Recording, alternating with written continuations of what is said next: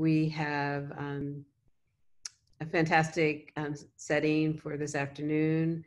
In terms of our speakers, we have 4 speakers. It's great to see all of you again. We were over the summer, we had about 6 programs that shared the experience of women in migrations.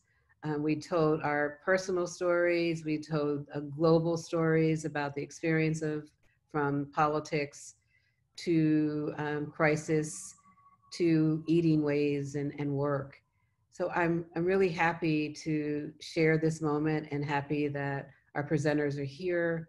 And I'm going to move forward into inviting Ellen Toscano, who is my collaborator in this project, to introduce all of the speakers. And at the end of this session, we will have Joan Morgan, who's director of the Center for Black Visual Culture, will be involved with the questions and answers. And if you have any questions, please begin to write them in the Q&A prompt. And I'd like to invite Ellen. Thank you. Thank you, Deb. And thank you to our public and to our panelists for joining us today. This is our 7th, as Deb mentioned, of our virtual convenings of the Women in Migrations Working Group. For those of you who are new to these talks, this is a global, ever-growing interdisciplinary network of women, or primarily women, artists, writers, scholars, and policymakers. We began this series in Florence, Italy in June of 2017. A book resulted from that convening entitled Women in Migrations, Responses in Art and History, and we're putting a citation of that book in the chat for your reference. We convened again in Abu Dhabi and hoped to be in person in DC and Athens this spring and summer, but for obvious reasons, we shifted to the virtual format. We started in Florence to share and discuss work responding to the migrant crisis, the migrant crossing from Africa to Europe through Italy, and to think about that humanitarian crisis in the context of other contemporary and historic movements of people.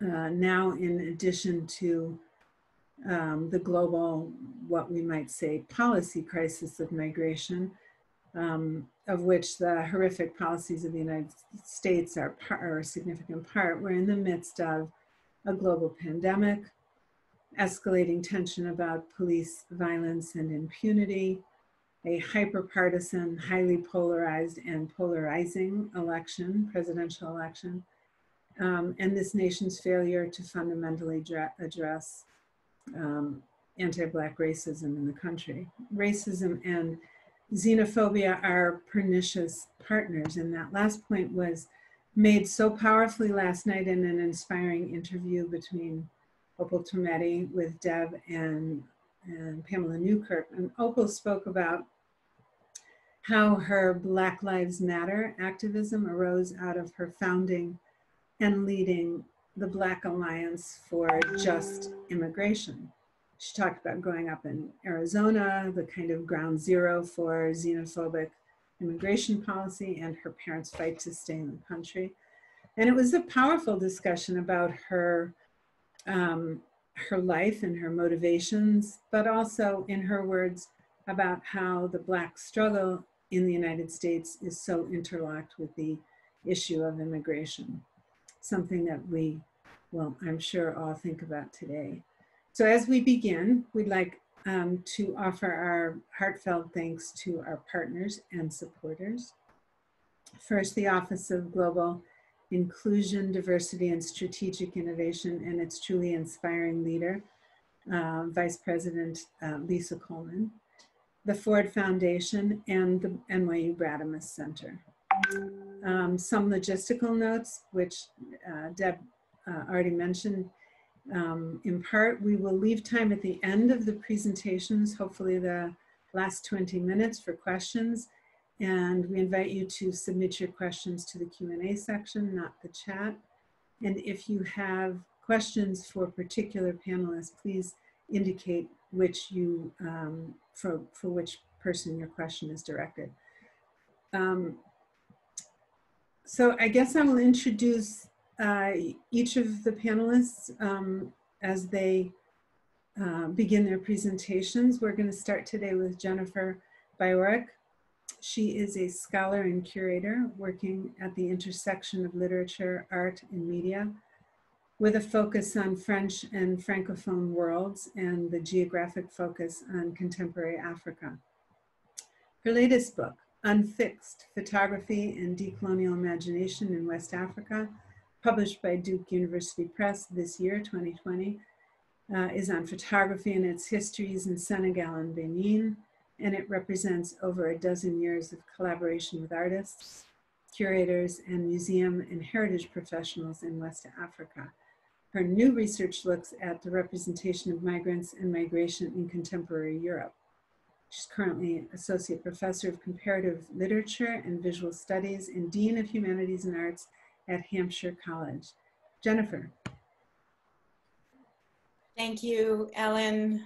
Thank you, Deb and Ellen and Cheryl, I guess is not here, but for the invitation. I'm really excited to be here and to share this work. And I just wanted to make an explicit statement that I'm always really happy to talk about my research in the company of practitioners. This is something that's really important to me.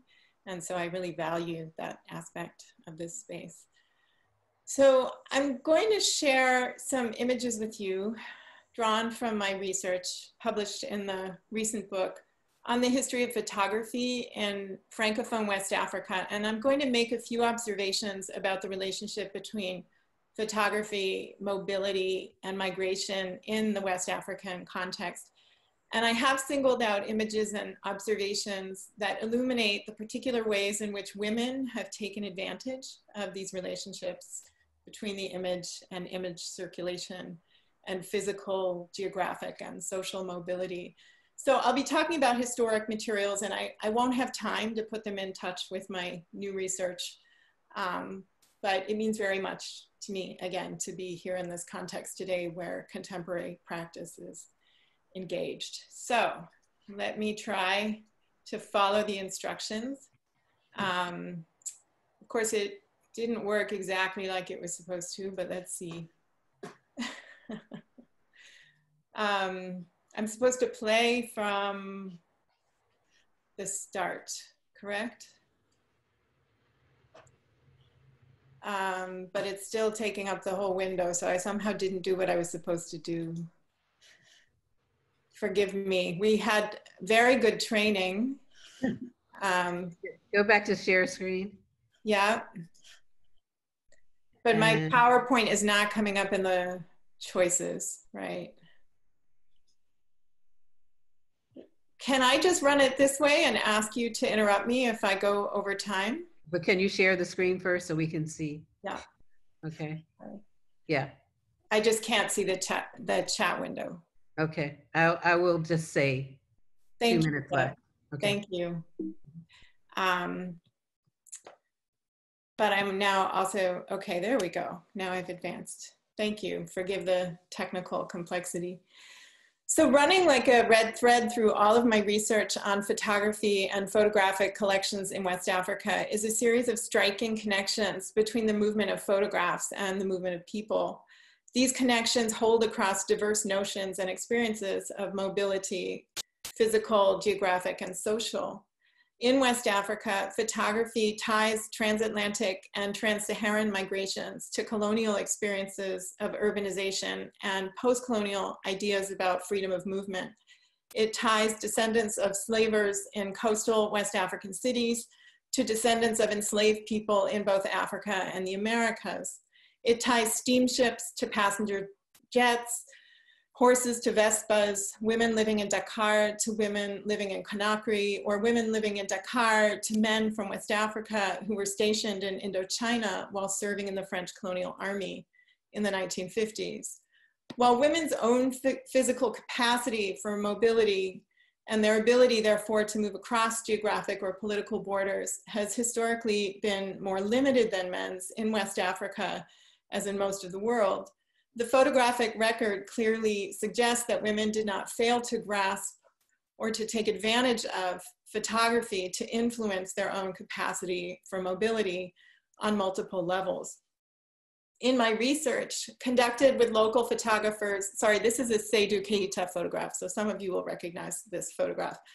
It's not from my research, but it's an important intertext. In my research, conducted with local photographers in mid-20th century collections in 4 cities, in Saint Louis and Dakar in Senegal, and Porto Novo and Cotonou in Benin, I have found that women often used photography to comment on their mobility, or more rarely, but significantly, they also used photography to initiate particular voyages or to expand their actual spheres of physical, geographic, or social mobility. While photographers were across the region, with very few exceptions until around the early 90s, almost always men, when it comes to the practices of photographic subjects throughout the history of photography in West Africa, women seem in many cases to have dominated. In coastal port cities, men as photographers established the commercial photographer's studio as a vital node in global communication and trade networks, and as a distinctly cosmopolitan space. But it was women who most often laid claim to this cosmopolitanism in front of the camera. And I had thought of showing you some photos, but I'll just talk through this particular point around photographers, studios, and communication and transportation networks. This is a long-standing theme in the literature. So Julie Crooks, writing about the history of photography in Freetown in Sierra Leone, emphasizes photographers' efforts to locate their studios near the docks. Those were considered to be the prime studio locations. Erin Haney, writing about the history of photography in Gold Coast in present-day Ghana, has emphasized the importance of steamship travel up and down the West African coast for commercial photographers. So photographers, local African-born photographers working in cities like Elmina, Cape Coast, and Accra would travel via steamship to cities like Bathurst, present-day Banjul, or Monrovia, where they would set up seasonal photography studios. So these links between different forms of transportation and even transportation infrastructures and studio infrastructures are really profound. In Saint Louis in Senegal, where this photograph was taken, we don't know by whom. The first photographer who operated in commercial studio, of which we have a documented record, was actually an African-American photographer, Augustus Washington. And some of you will know his work. Washington was born in Trenton, New Jersey. He was the son of a freed slave. His father was of African heritage, and his mother has been described as having been an immigrant from Indochina. He emigrated from Hartford, Connecticut to Monrovia, Liberia in 1953. And from there, he worked in itinerant practice, again, traveling up and down the coast using maritime travel, and set up a studio in Saint Louis in 1860. So this photograph, again, it was not taken by Washington, it was taken significantly later, but it's from Saint Louis, and you can see the wealth of photographic history in that city. So while men, that is male photographers, established photography as a popular practice in urban West Africa by embedding it in these trade and transportation and communication networks, it was actually women who, as patrons or clients in the studio, evidenced the wealth and power associated with these networks, mobilized them visually, and quite literally embodied them by evidencing or performing their social, political, and cultural significance in the photographic portrait. So this photograph to me demonstrates this kind of performance beautifully. In discussions of this photo with local interlocutors in Saint Louis, including the photographer in whose collection I saw it, he was not the photographer who took it, he kind of inherited another photographer's archive. He placed great emphasis on expressions of opulence, luxury, and wealth through a kind of decoding of significant imported goods. So the notion that this was a silk pillow on the chair or a pillow that would have been embroidered with silk thread was frequently repeated. The Japanese bamboo paintings that you see on the wall below the photographs and the level kind of below the photographs, you see two paintings on bamboo, the French needlepoint sampler, which you see off to the left, the last word, fraternité. And then the photographs themselves were often evinced as evidence of wealth, connection to global trade networks, and connection to global cultures, of course, largely mediated through the colonial project.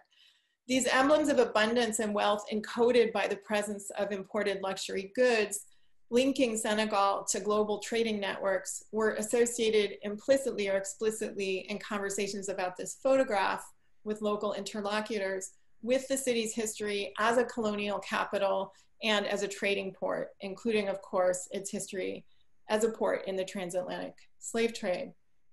2 minutes.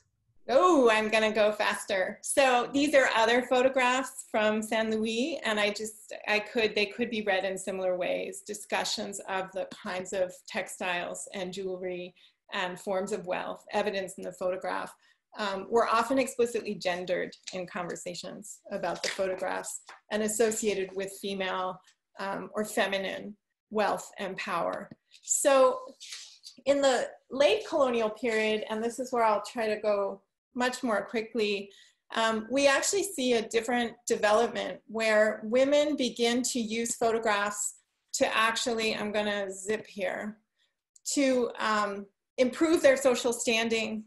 And so we see evidence of practices of marriage by photo.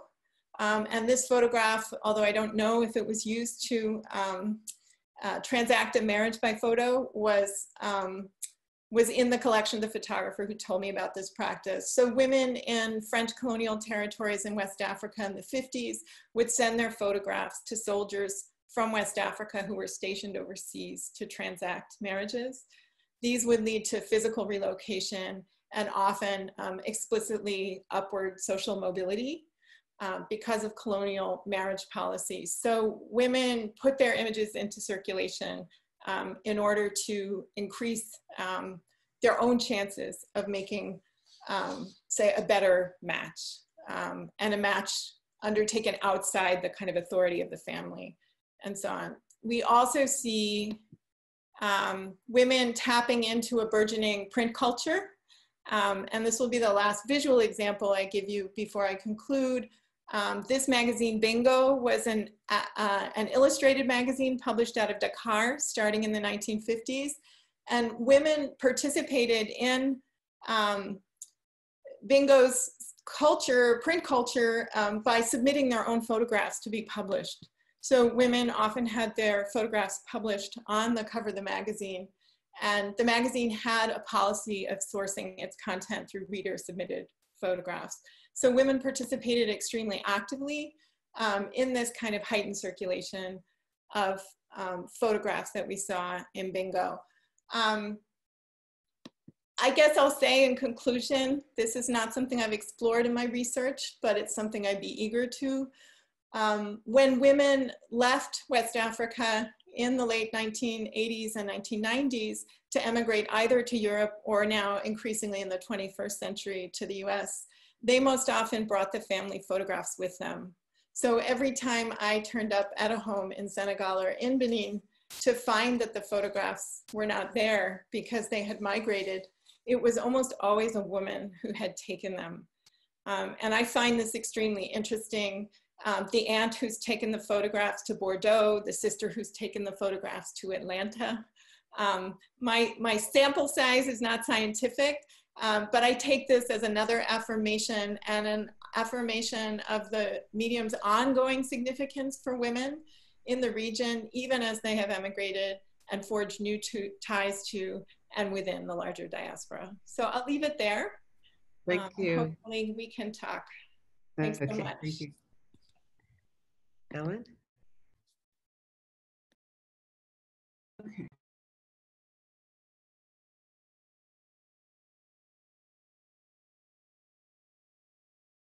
Ellen, your mic. See, I'm trying to be a good soldier and remember to turn my mic off, but I never remember to turn it back on. But anyway, thank you, Jennifer. That was really fascinating. Now we're going to turn to Bridget Cooks, who is an associate professor in the Department of Art History and the Department of African American Studies at the University of California, Irvine. Oops, now I've lost my screen. Okay. Her research focuses on African American artists, Black visual culture, and museum criticism. Cooks has worked in museum education and has curated several exhibitions, including Grafton Tyler Brown, Exploring California in 2018, Ernie Barnes, a retrospective at the California African American Museum in 2019, and the forthcoming exhibition, The Black Index. She's the author of the book Exhibiting Blackness, African Americans in the American Art Museum, University of Massachusetts Press, 2011. And I'll leave it there. Bridget? Okay, thank you. Thank you to Dr. Deborah Willis and Ellen Toscano and all the organizers of the Women in Migration series for allowing me to participate all the way from the West Coast. And thank you for everybody who's, to use a dated term, tuning in, I guess I should say logging on to be a part of this now.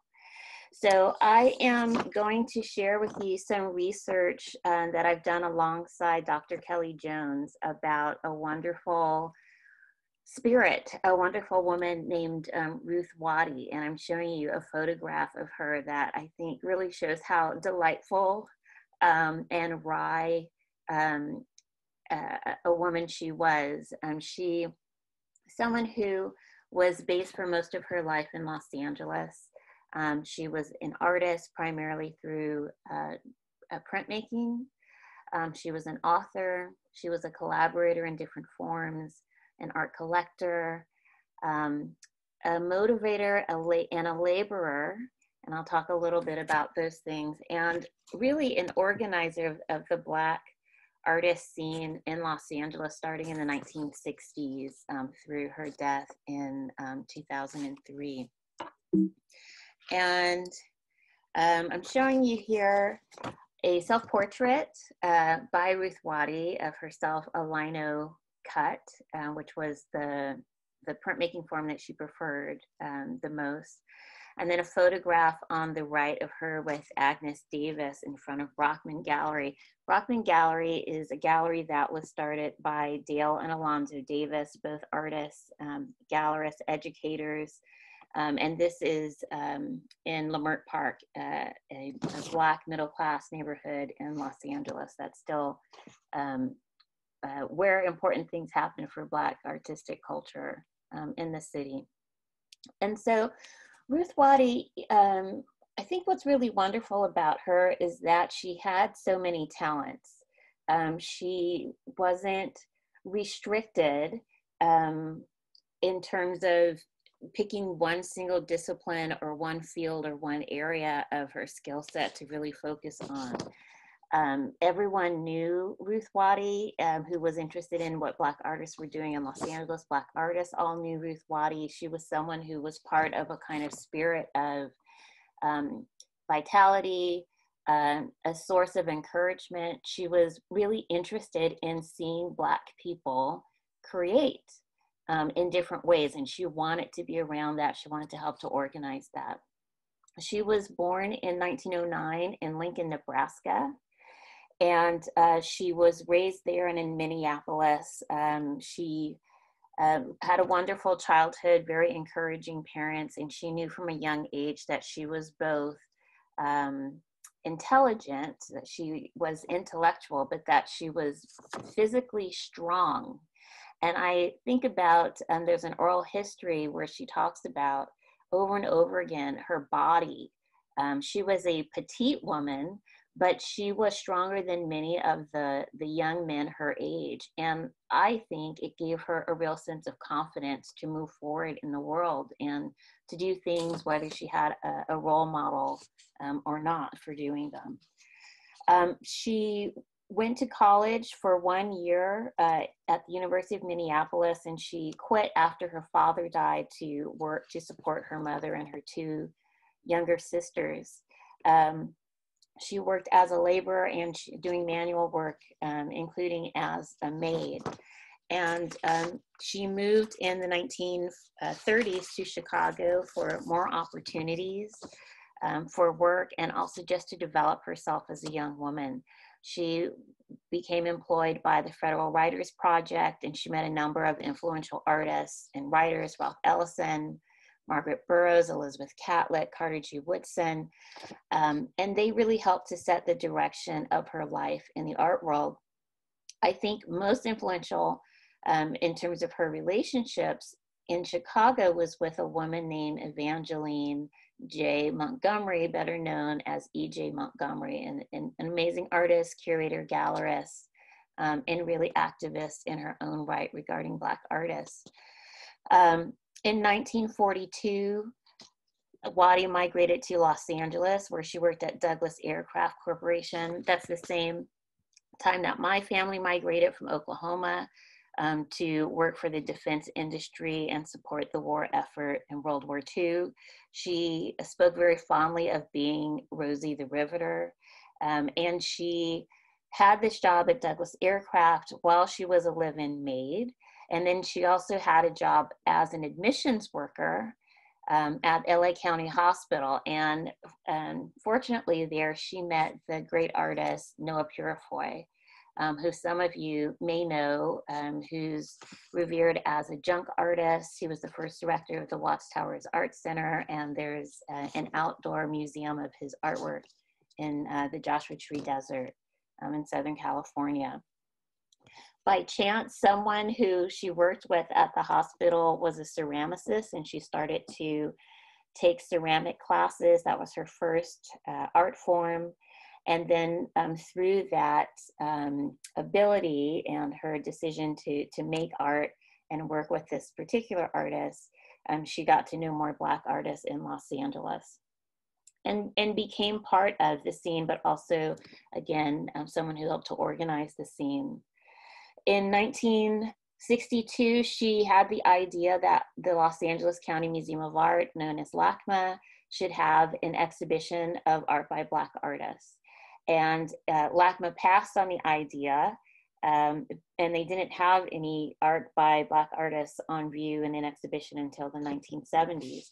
But this didn't deter Ruth from doing her work. She continued to focus on what she could do, mostly as an organizer, to get Black artists to be visible and to have a presence in the art world.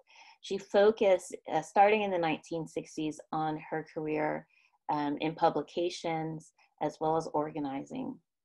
So two things, and I know that time is going by quickly. In 1962, she formed an organization called Arts West Associated. They went on to have several exhibitions around Los Angeles through the 1980s. And this was a group of primarily Black artists. It was a way for them to work as a unit, to have a presence, to be able to apply for grants. And Waddy successfully received a number of grants from the NEA for different exhibition projects that she had. She was approached by a man named Theodore Roloff Tanner in 1965. He was a printmaker at USC, and he was white. He was very interested in what Black printmakers were doing, and wanted to work with someone who was Black to try to put together a catalog of work. And so he approached Ruth Waddy, and she was excited to be a part of this idea. Eventually, this project became Prints by American Negro Artists, and it was published in 1965. And I just want to mention the idea of migration here, because Ruth took a bus. She took many buses across the country. She went to 48 different states to meet and find Black artists. And she said, you know, I'm working on this book. If you give me a place to stay for a night and one meal, you can be in the book. And so it's this interesting kind of, in a way, reverse migration from the West, going to the middle of the country, going east, going south, coming back, and then helping to produce this volume. I'll show you Her next major project, these are the 3 volumes of Black artists on art. And this was the collaboration that she did with the great Samela Lewis, educator, scholar, artist, institution builder, based here in Los Angeles. These books became the Bibles, the textbooks for African-American artists who were interested in their history in the field of art, but also in finding out who their opposite numbers were in different states. And I'll end just by showing you some of her own artwork.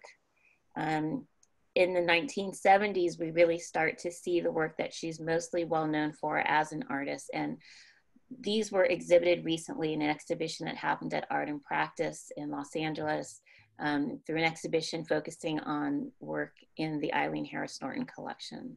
So Days of the Week sampler from 1973, focusing on young Black girls, beauty of Black children. The Children's Set of 6 from 1973. 3 sisters, her and her 2 sisters, I'm sure inspired this. This lovely print that really is the takeoff for a short story, right? Emergency Call from 1982. What is going on? Who was this young woman? Who was she calling? What's the situation? And you see her, that she's elevated herself on this upside down trash can. And the last one I'll show is called The Exhorters from 1976. And this, for her, she talks about this piece as expressing all of the different ideologies and philosophies for Black empowerment in the 1960s and 70s. And you can see some people are skeptical, other people are totally committed, people are filled with inspiration and spirit, but there was a lot of different ideas about which direction, which beliefs to follow in order to move forward. Okay, so I'll leave it there. Thank you. Great. Thank you, Bridget. Thank you, Bridget. And I've neglected to mention, I apologize, that you are currently completing your next book, Norman Rockwell, The Civil Rights Paintings. Yes, thank you. Thanks, Ellen. Something to look forward to. Next, we will have Michelle Pearson Clark. She is a Trinidad-born artist, writer, educator, who works in photography, film, video, and installation. Using archival, performative, and process-oriented strategies, her work explores the personal and political possibilities afforded by considering experiences of emotions relating to longing and loss. Her work has been included in numerous exhibitions, from the Musée des Beaux-Arts in Montreal to the Art Gallery of Nova Scotia, many others. She is currently the inaugural 2021 Artist in Residence at the University of Toronto's Bonham Center for Sexual Diversity Studies and the Photo Laureate for the City of Toronto, 2019 to 2022. Michelle. Hi, everybody. Good afternoon. Thank you to Dr. Willis. Thank you to Ellen Toscano and Cheryl Finley for inviting me to join you today and share a little bit about my work. I'm speaking to you from Toronto. And I'm just going to briefly talk about this artwork, Sakti Compositions after Rashad Newsom, which was included in the exhibition Migrations and Meanings in Art earlier this year, which is part of this Interdisciplinary Women and Migrations project. So you can just see it installed there on the right. And just before I touch on that, just for some context, in general, my art practice is concerned with Black and Black queer longing and loss. I would say that in some ways, grief is at the center of my practice. I'm really interested in thinking about ways that we know that we are always already understood to be in mourning due to racial trauma, social exclusion, and violence. But intersected with that mourning is all of our other longings and losses, which is what I explore in my practice. And I was really moved and touched to see the announcement yesterday of Okwe and Zono's last exhibition coming up at the new museum, looking at grief and grieving in Black American communities. So before I was an artist, I worked in LGBT health promotion. And so my undergraduate degree in psychology, my master's degree in social work very much informs the way that I approach what I do. But also, after my mother died in 2011, I had a very traumatic grief experience. So my personal experience of grief, as well as my professional experience of working with people in my previous career, all feeds into what I do now. And I would say the strategies that I use most in my practice are very present and emblematic in this particular work. I think a lot about the visuality of Blackness. I think about issues of representation and how, as a Black artist, I have to contend with, a history of photography, a history of cinema that is filled, as we all know, with lots of negative and distorted images. And so for me, at this stage of my practice, these are the strategies that I have found most compelling and most effective for me to explore and communicate issues of affect and issues of visuality as I work through both my moving image and my still image work. So this particular artwork is, all of my work I would say is autoethnographic. This is a very rough outline of migration in my own personal family. Based on family stories and DNA testing, I know that my roots, my ancestors lie in Guinea-Bissau on the west coast of Africa, also in India. We look at, in my own sort of immediate family, migration of my parents from Antigua and Barbados to England, where they met, migration back to the region, migration of my, grandfather, one grandfather from Dominica to Antigua, another grandfather from Barbados to Trinidad. And then for me personally, this most recent migration of me, my sister, and my mother from Trinidad and Tobago to Canada. And how to put this, like many Black people who move from a Black majority country to North America, you have to contend with Blackness in a way that is new to you. You have to come to understand the ways that Black identity, Black experiences are manifested. You confront anti-Black racism in different forms. And all of this is a process that I would say is very much feeds into this particular artwork. It's from the title, you can see that's in direct conversation, both homage and dialogue with shade composition by Rashad Newsom. And that comes from my experience of coming to Canada and coming over years to understand both the ways that Blackness in Canada is forever our absented presence. Catherine McKettrick and Ronaldo Walcott are two scholars in particular who theorized at length about the way that Blackness in Canada is always forever treated as something new, something that just seems to have arrived. And related to that is the Canadian myth that anti-Black racism either A, doesn't exist in Canada, or B, is defined in relationship to the United States. So we are told, well, it's not as bad as down there, you're better off. And so the work is in dialogue with Rashad's to reflect all of that, and very much informed by the visual representation that he uses in the screen test, where he auditions participants for the choirs that he brings together in his live performances. So the theme for this week is joy, and I have to say, producing this work, which involved recruiting 17 Black Torontonians who all make this sound in one way or another, collectively over 2 days, the amount of conversations, the amount of stories, the amount of joy that was shared as people contemplated what it means to have this gesture that they make every day, all the time, be included in an artwork, be included in artwork of this scale and of this size, and be collectively to put something into a Canadian gallery to say, we repress our anger to protect ourselves. What does it mean to make our frustration, our irritation, our disgust on this, public in this way? So I'm just gonna play. It's hard to understand this work without hearing it. So I'm just gonna play just the first I use stillness in my work, so it starts with us sort of setting up, getting ready to film for the first minute and a half. And then as we move from the title.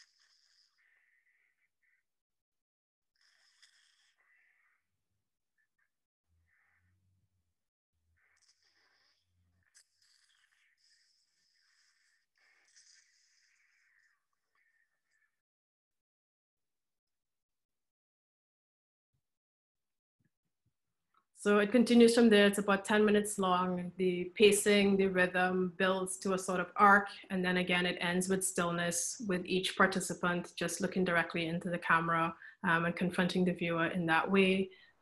This is a picture of the initial installation at the Royal Ontario Museum. And again, thinking about the theme of this week, this was a very overwhelming experience for me as an artist. The Royal Ontario Museum is a traditional museum, and to have a contemporary art show in there meant that the vast majority of this audience came to see the dinosaurs or came to see the Greek statues and would stumble across this show. And as you can imagine, with that projected sound into the gallery, as soon as you walked into that show, this piece was present in a way. And so to watch a largely non-contemporary art audience view and confront and be annoyed and irritated by this work, but also the Royal Ontario Museum, this exhibition was part of a 5-year almost reparations process between the Royal Ontario Museum and the Black community in Toronto.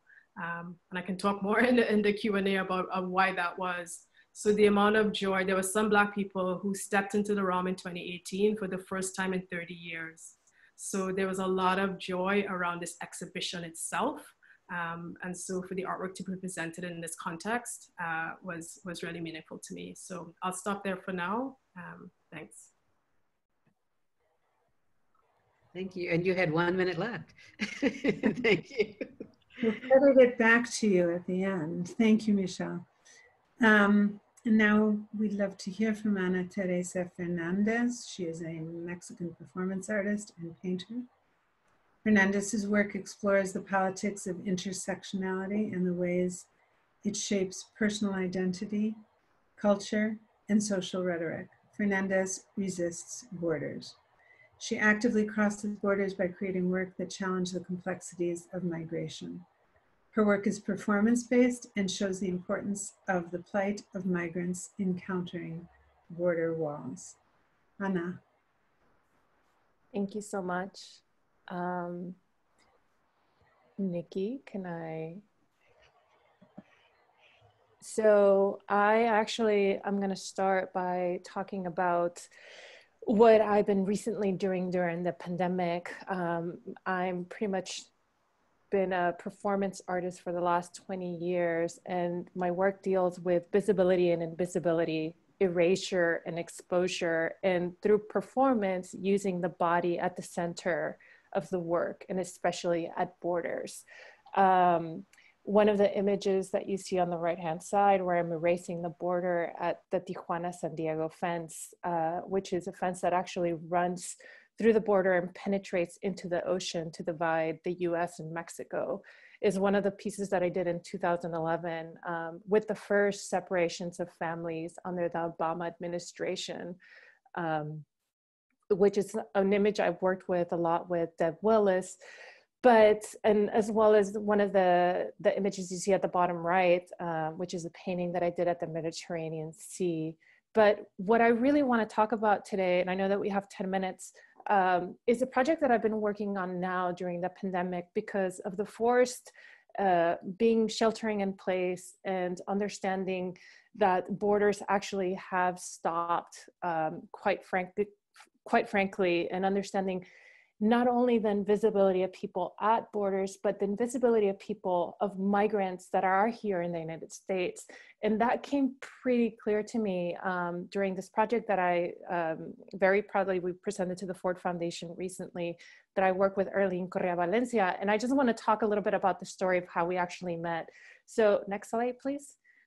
Arlene and I met at the in Aspen, actually, just so strange. I was there to teach at the Anderson Ranch, which is a really hoity-toity artist residency where it's mostly white. However, there was this artist that was there on scholarships. She's an undocumented artist from the Napa Valley area.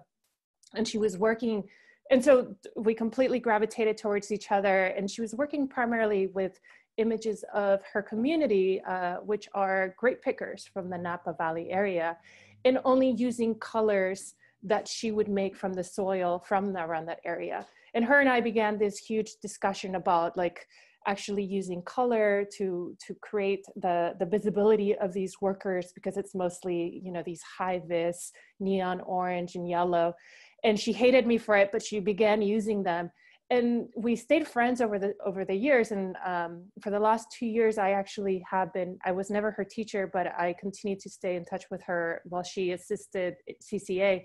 And she posted on her Instagram one day how people tend to always speak for her and how she hated it, because she says, we are not voiceless. We do not need you to speak for us. We have a voice. We can speak for ourselves as an undocumented migrant.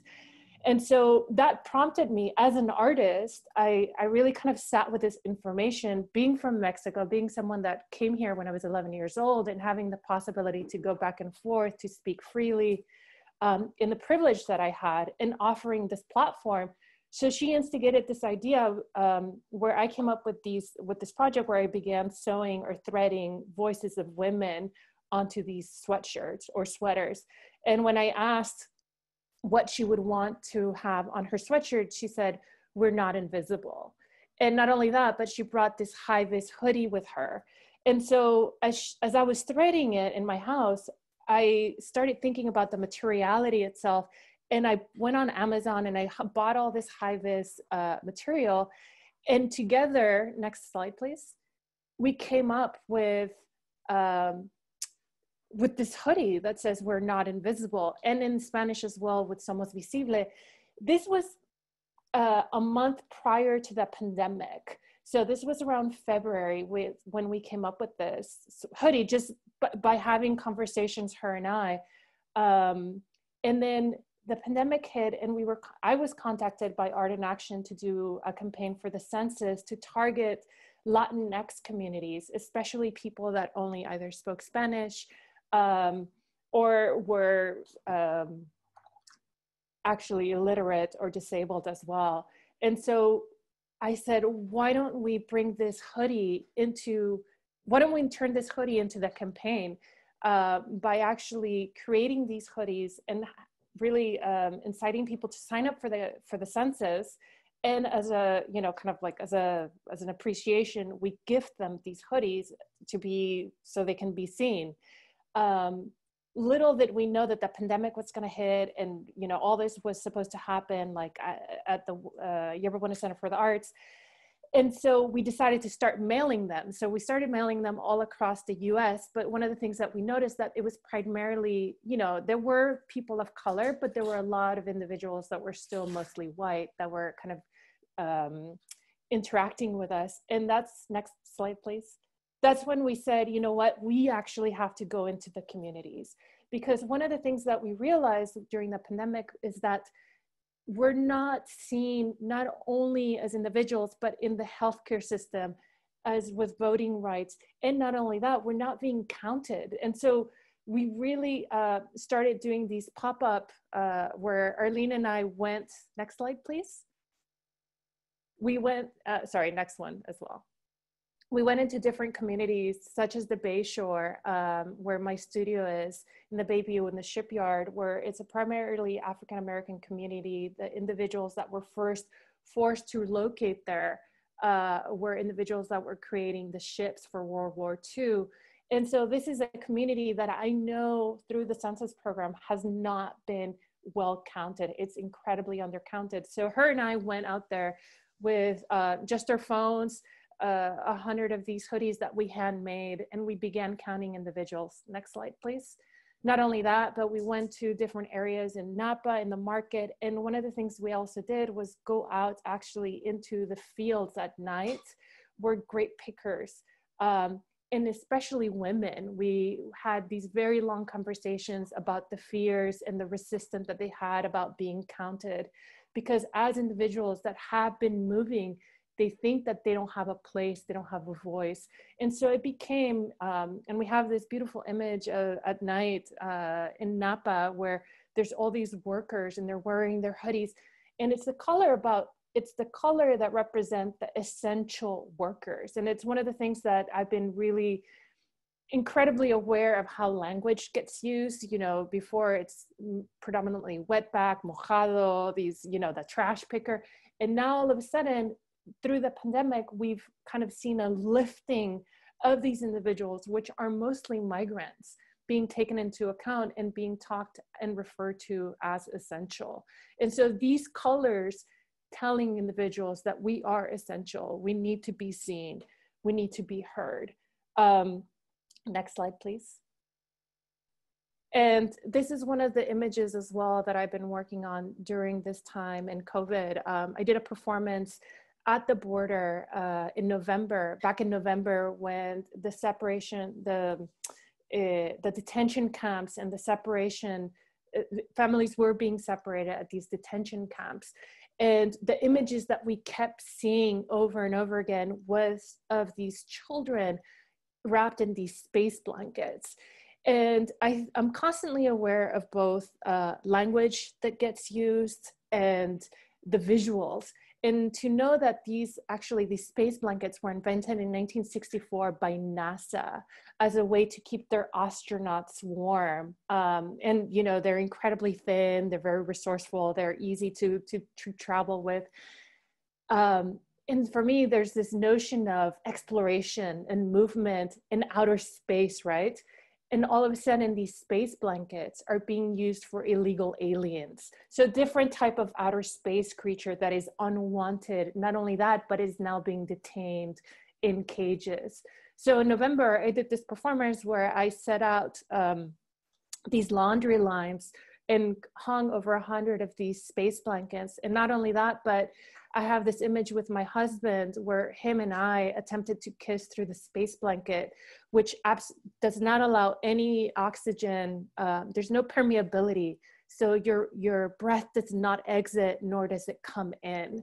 And so you're completely contained in this space. And based on the lovers of Magritte, we recreated this piece by using the space blankets.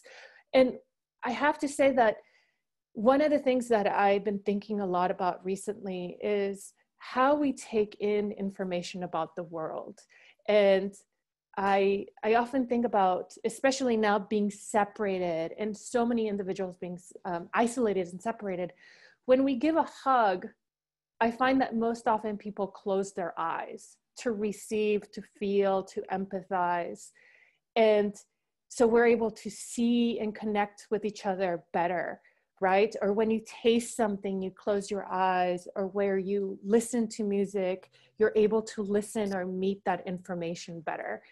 However, I think that now this ability to just see things and have our eyes wide open to what's happening and not be able to meet what is happening, the erasure of communities, that inability to help these communities that are being tragically impacted by this pandemic. And not only that, but at these detention camps where women are now receiving hysterectomies, where it's the possibility to procreate, to continue that migration path forward. To me, it's just, I feel like maybe people need to close their eyes again to be able to re-empathize with the world. And so with that, I'll stop my presentation and thank you. Thank you, Anna. It's, ending with that piece, so much to talk about, and thank you so much in offering solutions as well with the t-shirt. So we will open up for questions, but I'd like to introduce Joan Morgan. Joan Morgan is our Center for Black Visual Culture, our director. She's an award-winning feminist author and scholar in American Studies. She's a pioneering hip hop journalist, and she's coined the term hip hop feminism in 1999 when she published the groundbreaking book, When Chicken Heads Come Home to Roost. Her book has been used in college courseworks and across the country. She's also a visiting, oh, this is an old one. she also taught at Duke and at Stanford. And she has a couple of projects that she's working on now, but most recently that we all are familiar with is in 2018, Simon & Schuster published her book, She Begat This, 20 Years of the Miseducation of Lauryn Hill, which celebrated the 20th anniversary of the influential debut album.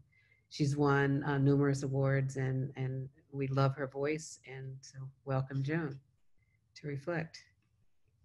Hi, I wanted to thank everyone for those really thought-provoking presentations, and particularly these discussions around grief in this particular moment and what it means when, for all of us, our inability to move in the ways that we are very accustomed to moving brings us closer to these thoughts and concepts that we work through in terms of women in migration. The Q&A box is starting to light up, so let me see what people would like to ask.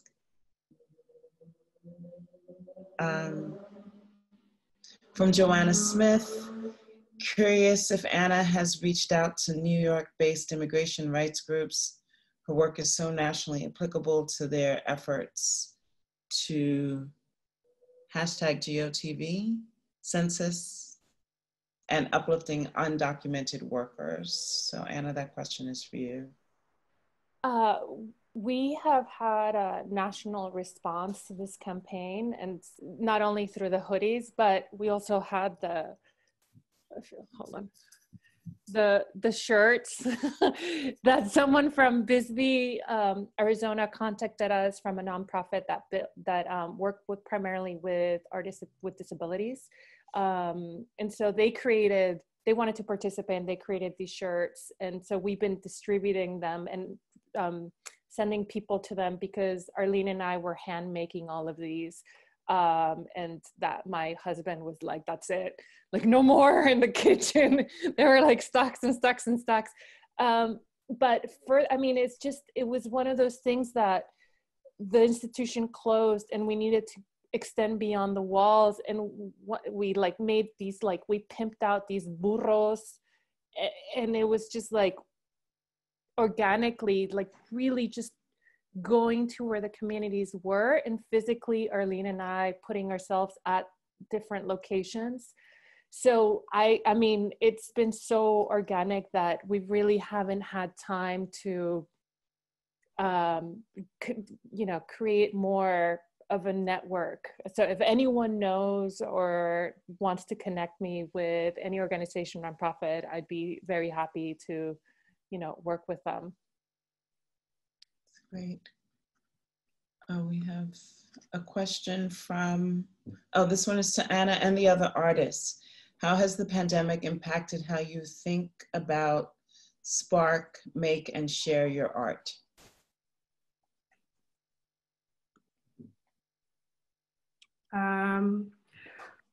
For me, I would say, because my work is already kind of about grief, you know, it hasn't changed, my preoccupations haven't changed too much in terms of the projects that I've been working on and the projects that I have sort of anticipated to come next. But in terms of the kind of really immediate, as things got canceled and postponed, and all of the new things that I've added since the pandemic all have a focus on supporting other artists. As opposed to focusing on my own artwork. You know, I have a lot of privilege because I get to work full time as an artist. And so, for example, in this residency, because I'm not teaching this fall and I applied for this residency at U of T, rather than make my own artwork, my proposal was that I extend my practice into curation for the first time. I have this sort of unusual role as photo laureate, which is something that is similar to a poet laureate. So my role is to be an advocate and an ambassador for photography and visual arts in Toronto. And so, you know, there's a lot of blurring between my personal practice and the things I do as photo laureate. And so curating a show of photography rather than making my own work was an opportunity to bring those things together and create an opportunity for emerging artists. But also, I think there's a lot that will deepen my practice by reading and learning and being in dialogue with, you know, curators. It's gonna help me as well, right, as I move forward and work with curators myself. So that's just for me. I think the collectivity aspect to my practice, the social practice part of my practice, those things have come to the forefront. As you know, mutual aid, we see how mutual aid has happened in all kinds of micro ways. And for me, that has come to the forefront in my practice as well. I'm going to jump in and follow up with that question. First, I want to thank the person who posed it. There's an incredible tension right now between the push for productivity, right? As practitioners or scholars, or if you walk in both spaces or just one, and honestly holding space for grief. And I'm just curious from all of you about how you're balancing that, because we are in a really sad moment.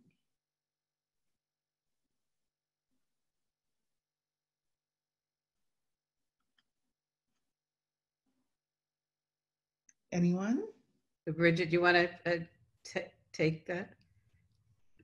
Well, I'll say something, which is, yeah, we are in this really sad moment. I don't have any resolution, but I will say it's a struggle. I think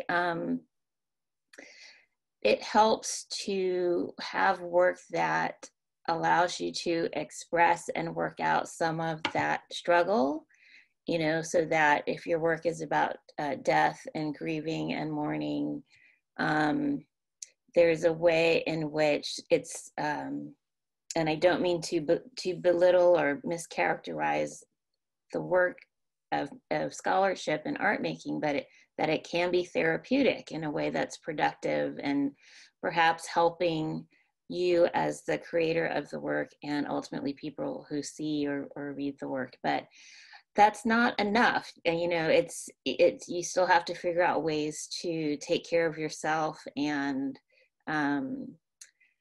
yeah, kind of accept that we're not going back to how things were. Not everything needs to go back to how it was anyway. Things need to change, and that we have to give ourselves a break, you know, to be able to understand that anti-Blackness, anti-immigration, anti-human politics that we're dealing with right now really have an effect on our psychology and our emotional well-being. So it's a struggle. Thank you, Bridget.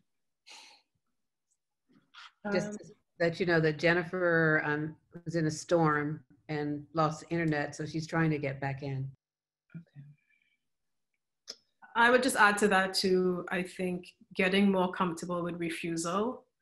I have felt a tremendous amount of empowerment and solidarity with the people, you know, activism has always been a part of my life. Activism has always been part of what allows our communities to survive. But the level of speaking up, the level of risk that I have seen Black women take this summer to speak truth to power it's like gone to another level. And so I have felt empowered by these individual acts, you know, across our sectors to feel more comfortable to say no, you know, and no, it's not gonna happen today, it's gonna happen tomorrow, you know, because as important, what I do feel is important, but in the end it's art, right? Like, it's, if the exhibition does, you know, if you don't get this thing by the deadline, if it's not published the day it was, I think like we'll all be okay, you know. So getting more comfortable with refusal and boundaries, people's entitlements to us, our time, our input, even within communities. It's hard sometimes, but just feeling more comfortable to say, you know, I'm saying no more to make more space, because recognizing that I have reduced capacity and there is more of a priority for me. If a friend calls, that has to come first. You know, if somebody's in crisis, that has to come first, and the work comes after for me. Thank you, Michelle. I'm gonna follow your, Michelle, your lead, because it's so true. Like Bridget said, that, you know, I'm saying yes to too many things. And Joan has been pointing that out to me as well as Ellen. And I need to say no, but, you know, and it's too much, you know, and I'm following Michelle. Thanks.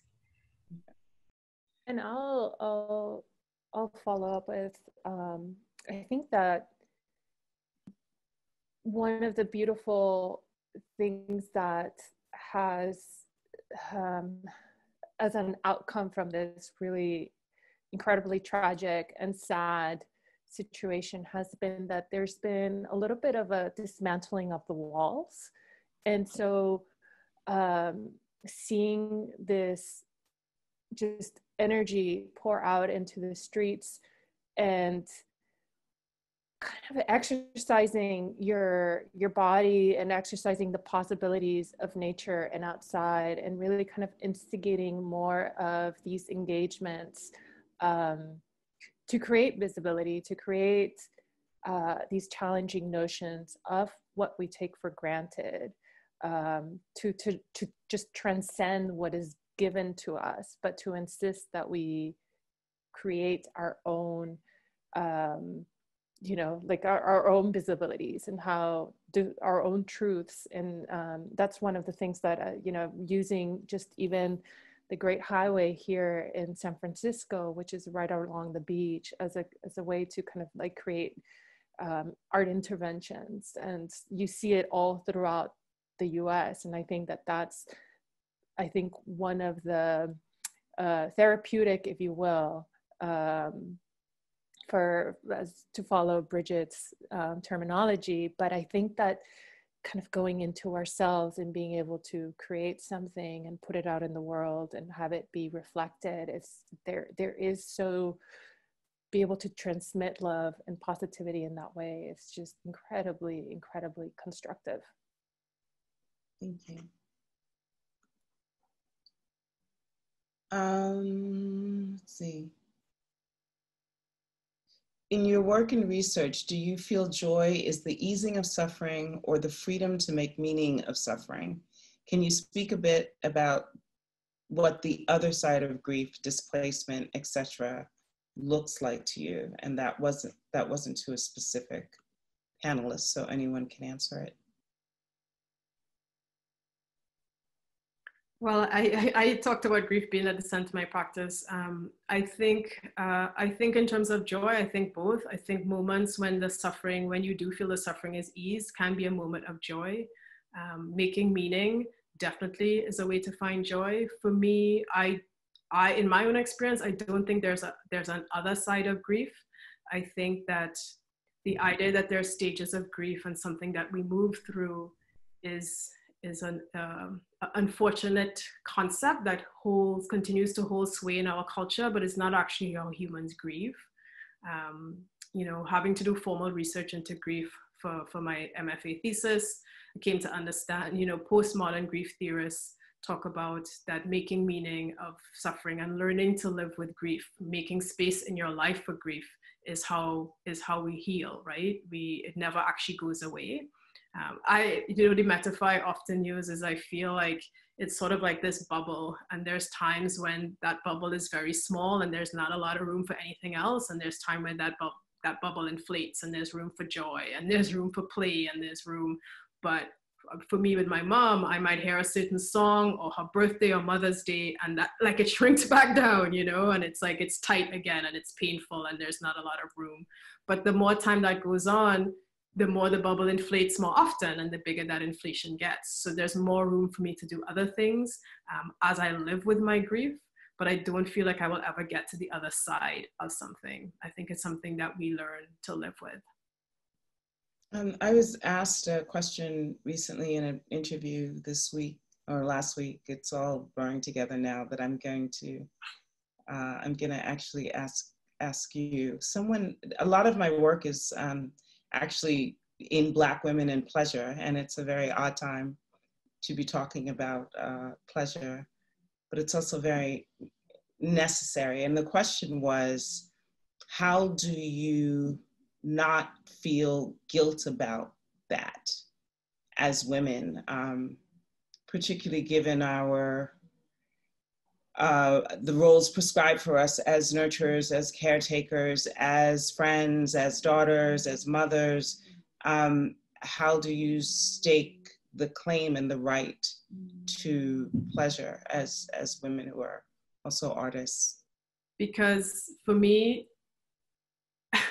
I don't know more joy than what I feel with Black people. Like, I just feel that, as I've traveled through the world, no matter where I encounter Black people, there is something familiar. And to me, that familiar thing is that relationship to life, that relationship to each other. It's like walking down the street in Johannesburg and seeing men cock up on the side of the road just the way they are in Port of Spain, and this ease with like each other, and the love for a story, the love for a joke.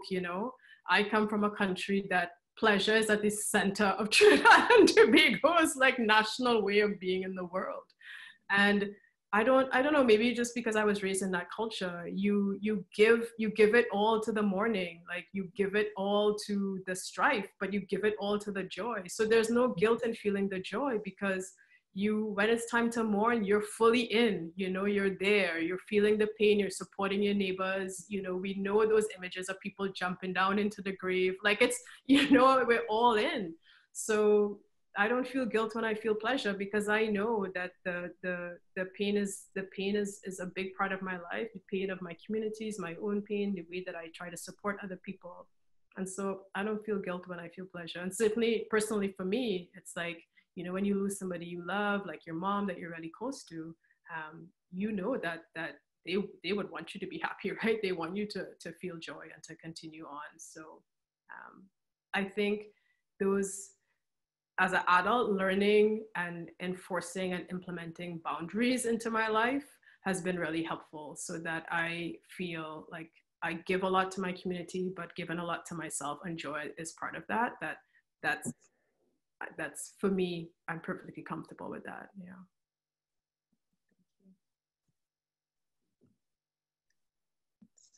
We have time for 2 more questions, and Jennifer has just returned. Unfortunately, there's a storm in her neighborhood. Okay. That's great, because the next question is for her. Jennifer, in your book, you discuss how photos of individuals who have died have moved from one wall to another wall on the other side of the room. I feel as if we are moving our grief from one side of the room to another. Oh, actually, it's a comment, but would you like to comment on the comment? Wow. I feel as if we're moving our grief from one side to another. I don't think I will. I think I'll leave the comment as is and thank the commenter. Also, just if you would like to just comment on the aspect of women who are migrating and what they decide to take with them, what they carry with them in the photographs. If you can comment about that, and that type of movement, as I see this question, is is, or comment is responding to, you know, we can move forward in different ways. Thank you, Deb. I think that for me, and I'm really sorry I missed this key part of the conversation. I had to change buildings due to the storm. I think that what I've seen in my research and what strikes me as really significant in terms of thinking about loss and these kind of gaps that emerge. It's as if there are gaps in the archive when one shows up in one place and the photographs are no longer there. But in fact, it's not a gap, it's a displacement, right? And the photographs are somewhere else and the significance lives on and the relationships and the families live on. And I think that's what's most significant to me is the ways in which, say, the photographs continue to communicate across these spaces in the same way that the photographs of the living and the dead communicate, right? When they move from one wall to another. I mean, these separations are, they're necessary, but they're not, they're necessary and they're important, but somehow, you know, they don't constitute a radical rupture, right? They're about as much about connection and communication and relation and carrying histories and intergenerational transmission and transmission of stories and memories. So I think that, you know, the stories travel and they travel with the images and the affect travels and the relationships travel and they remain connected in all these spaces. I think that, yeah, I don't have anything definitive to say, but that's the most important, that's sort of the lesson, right? Is that things don't disappear, they don't go away, they get displaced and relocated and they stay in connection. I thought Michelle's map was really interesting. Michelle's work was really interesting. The way you entered the work and described the work for us in relation to those family migrations and that family history, that for me is continuous, right? With the kinds of movements that I've become interested in my research. And one thing I didn't say in my presentation, I forgot to say the reason, I mean, there's many reasons I chose that gesture, but one of the fascinating things about that gesture is we know in the movement of our peoples, how many things had to be left behind. We know how many things have been adapted and morphed and evolved over time. So we can still see the roots, but it looks different today. Whereas that sound, that hasn't changed in 500 years, right? That sound moved with us and it's still the same on the continent, right? And so it's, in terms of movement and migration, that sound in particular has a very deep meaning around those issues as well. The last question actually speaks directly to our theme this year for the Center for Black Visual Culture. And Dominica Laster would like to thank you all for a very generative discussion. And she wants to know if any of the presenters would like to speak to the notion and or practice of joy as resistance, or the significance of joy in your practice more broadly. I'd like to say something about Bridget's discussion of Ruth Waddy. I read about Ruth Waddy in the 70s. I've never met her, but the way you described her, I just felt such joy in the way that she traveled to create an art community and an exhibition. So I just want to comment on that part. Yeah, I would love to say just something about that. Thinking about what Michelle said in terms of you feeling like you always feel so much joy when you're around Black people. And that's hard to explain to people, I think, who aren't Black, because they don't have that experience of being, you know, there's a sense of safety and not being isolated and feeling like people understand you. And of course, everyone is different and we're all individuals, and, you know, but there's still something like, oh, hey, you know, like in Orange County, it's hard to be in a group of Black people, right? So when we get together to do different events, it's like this really exciting thing. I think for Ruth Waddy, I was, you know, naming all these different roles that she had in her life as organizer and artist. And I agree with what Deb is saying. There had to have been this joy in just being around Black people and helping to create opportunities for further collaboration, further projects, further events, that someone had to be there to encourage and connect people to make sure that the community remained vital and alive and energetic. She loved to see Black people doing things in some very basic ways. She was like, this is great. I don't care if you're a writer or an artist or what have you. I want to be part of what you're doing, you know, because you are being generative, you are productive, you have value, and you see value around you. So there's joy in that, and it is inherently an act of resistance, right? Because we are people who are not supposed to survive, and we're told that every day. So there has to be that joy in the resistance. There's joy in pleasure, because we know that that is negating what we're supposed to be experiencing in life. You know, so in a way, it's very basic. I think it's also, it's spiritual, but it's social. The fact that Ruth Roddy wasn't any one thing, but she was there and everyone knew her, I think speaks to a kind of pleasure of being and contributing. And I just wanted to piggyback on your beautiful phrase about adding value and that being the participant of joy. I think that's what we seek, to be seen, to be valued for who we are, what we bring. And oftentimes we're categorized into different segments that actually say, no, you know, you're not, that doesn't have value because you make X a year. And so I think that as artists, we have that agency to like change that knob around and create ways and avenues in which to kind of migrate that discussion. And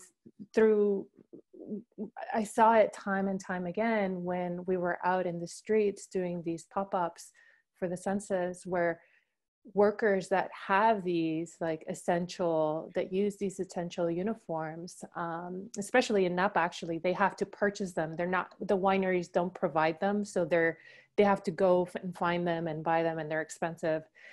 And for them to see them in a different context, and where everyone in the market's like wearing them and the kids are wearing them, and they're like, that's my uniform, you know, kind of eliciting that moment in which you change that conversation, you change that perception. I think that where you see that individuals that are older and kids, and they're like in the oversized hoodies, but they're wearing your colors, all of a sudden it's like, you know, yeah, those are my colors. That's me, you know, and being able to create that agency to articulate that value or to insist that someone has value, I think that is like, you know, my heart just bursts. So it's the definition of joy. Yeah, I 100% echo that. You know, my work is experimental documentary. So I work with people all of the time.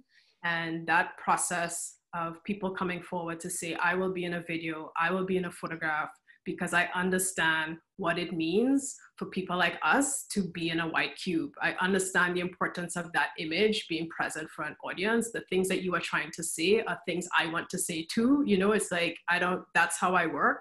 And that same feeling that you're describing of folks being in the market, seeing people in the gallery space, see themselves, like Suck Teeth is, you know, it wasn't blown up big in the exhibition in January, but it's a monumental size. It's overwhelming, you know, on opening night. I mean, some people were almost hysterical because it was just such an overwhelming feeling to see, because contemporary art elevates, right? Contemporary art says, this is worthy of cultural consideration. This is worthy of cultural conversation. And so I get a lot of joy from making. I'm a people person. I love working with folks. I get a lot of joy from the stories and the engagement and the drama and everything with the making. And then I get joy from seeing people see themselves, seeing people see people like themselves, there's a tremendous amount of joy in that. I feel very, very, very lucky that I get to be, you know, the agent in that process for folks. Great. Well, thank you all. Bringing joy and resistance and work and, you know, ways of creating a fashion that brings joy and understanding and a message at the same time. You know, using neon as, you know, a signifier in many ways. But I noticed dress in the connection of the historical photographs and what it meant for a woman to be mobile in different places. So Ellen and I thank you all, and let's stay in touch and we move forward. One of the questions that someone asked, Paulette asked, of what happens in the future. We're hoping that one day that we can publish these experiences and some of the works in another publication, Women in Migrations too. So thank you all. Thank you, our attendees, and to NYU. Take care. Bye, all.